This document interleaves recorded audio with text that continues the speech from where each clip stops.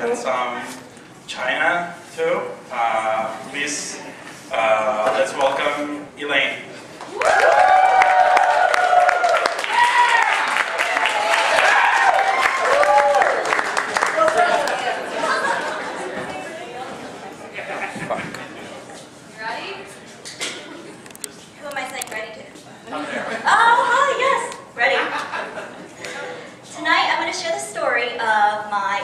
Identity. So I was born and raised in New York in a relatively diverse community, and in that community the immigrant narrative is quite, it's there, right? And it's so much so that it's expected that at home you spoke a different language. And when I went to kindergarten, everyone was asked, do you need to enroll in ESL? My parents are from Taishan, which is a small town in southern China. Fun fact for you guys, Taishan is actually where a lot of the initial Chinese American immigrants to the United States are from. They actually built part of the transcontinental railroad in the 1860s or so. So, fun fact. Yeah, and my parents, so they did their thing. They went to school in China. They learned English. It's very much like a textbook English, where it's just like, hi, how are you? I'm fine, thank you. And of course, I love you. They learned that too, right? And then they moved to America because they believed in the land of opportunity. And to them, the American dream was, you know, to a lot of people, was like that, you know, white picket fence, 2.5 kids, right? And so they had me and my brother. And, you know, we had matching pajamas, apparently. And we are actually 6 years apart, and you can't really tell in this photo, but that's more of a present-day photo there. And so everything was fine and dandy until when I was 13, we decided to move to Georgia. And in Georgia, we moved to a relatively white community, and for the first time in my life, I was forced to question this identity that I've never had to question, right? I was often asked, oh, you don't have an accent. No, where are you really from?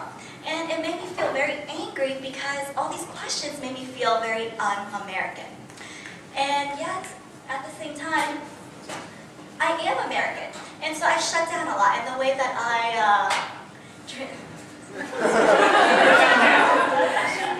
shut down.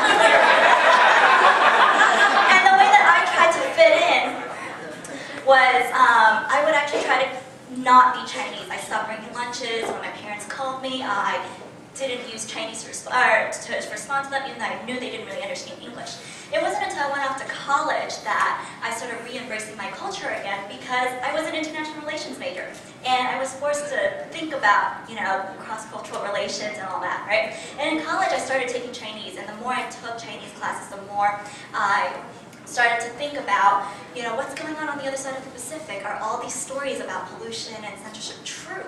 And so I decided that I needed to go abroad. So I went abroad and I studied abroad in China for 6 months, in Beijing. And it was this time in China that I was sort of grappling with my Chinese American identity in China, because I was both the majority because I looked like everybody else, but I was also the minority because I felt like a foreigner on the inside. And it's actually quite funny because I went to Inner Mongolia with some of my friends from the program. I was the only one who had a high enough language level to speak the language, so everyone thought I was their translator.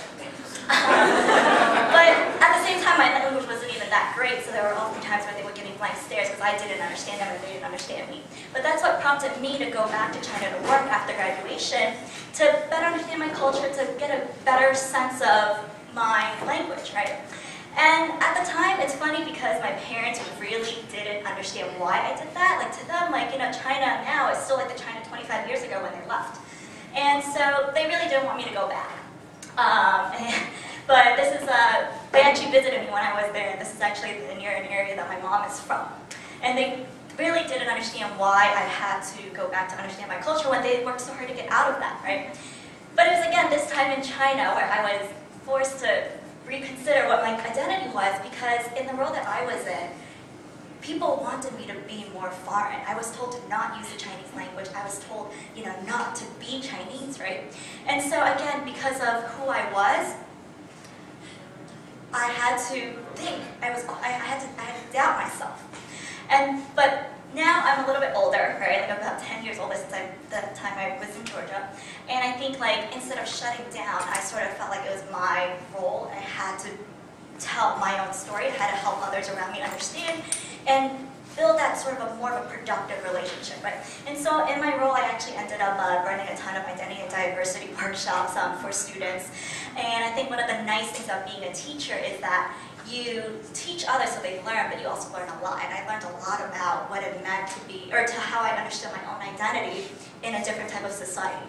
And I also started more embracing my majority-minority identity. When it paid off to be the minority, a foreigner, I flashed my US passport around. But then when it paid off to be the majority, such as when you're haggling, I'm totally Chinese. No, I'm not American, I'm totally Chinese, right? Yeah.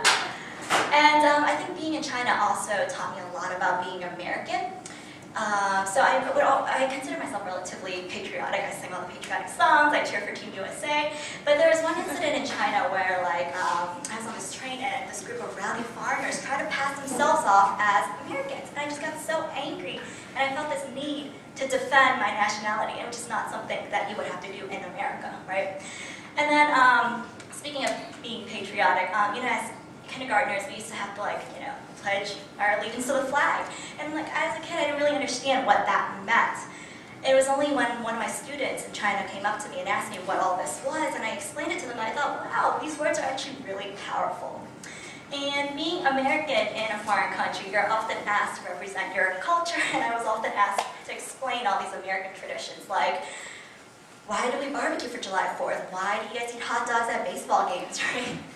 And honestly, I don't know. I really just do, right? But I think it was really great because it forced me to think about all these questions that I never would have thought to be curious about, right?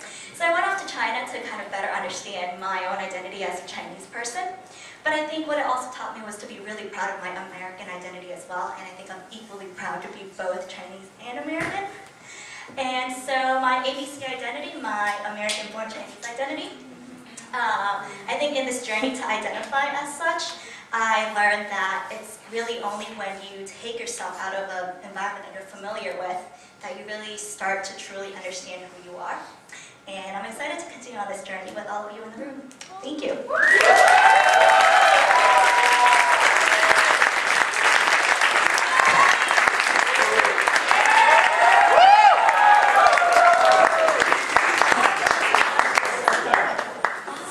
Another part of the Pachacucha tradition is that the presenters answer a few questions from the audience. So, shoot. So my name is Mariana. I have similar situations to yours, and I'm curious to know how you handle when people try to just put you in a single box and they tell you, are you more Chinese or do you feel more American? How do you deal with such a complex question, and how do you make people understand that you're not just part of one country? That's a very deep question. I get what you're coming from, though, because I think a lot of people always, want to say, like, oh, you're just Chinese or you're American. It's really funny because the other day I was talking to some of you folks here, and someone was like, oh, I'm 100% Mexican, I'm so proud. And someone else was like, I'm 100% Brazilian, I'm so proud. And I'm like, I'm 100% Chinese. And they're like, no, you're not. You're American. And I think something else that I've learned is just it really depends on who you're talking to, right? And the environment that you're in. But I think I've learned to be patient as well. I think that's really key, to be patient, that if people don't understand, it's not because they don't want to understand, but it's because maybe they've never had that type of exposure. Yeah. Over there. Hi, I'm Daniela. I was wondering, we have heard before, and I think it's a very common thing, that kids kids born of foreign parents, when they are in the teenage years, they deny their parents' identity to feel maybe like you were saying, you didn't want to use Chinese and that kind of thing. Did you have other friends, or would you say that's common? That's a regular thing that happens, and how do you give the step to just, I don't know, maybe it's part of forming your identity as well, but I don't know. How did you put that together? I think when I was in New York, I was in New York up until I was 13, and at the time I had a lot of friends who came from this immigrant background, and it was so normal. We never questioned it. I think it really was when I first moved to Georgia and people started asking me about my identity that I was like, oh, actually, I'm quite different, right? And I think, like you said, like as a kid, like all you want to do is just fit in, right? And like my way of fitting in was just to sort of give up on the identity. And it really is not a chapter of my life that I'm super proud of because I'm so proud to be Chinese right now, right? Yeah, and I think it really was a growing moment for me. As for friends who've also experienced this, I think probably a lot of my friends did as well, but I think I'll let them tell their stories. Okay. Thank you. Or do we have time for more questions? One more. Oh, one more, okay. Do you feel more like a New Yorker Oh. or more like a Georgian? It's funny because when Jorge asked me to introduce myself to him earlier, I was like, I guess one way you can introduce me is just like, if I tell you that I'm from New York, I'm trying to sound really tough. If I tell you I'm from Georgia, I'm trying to win you over. Thank you.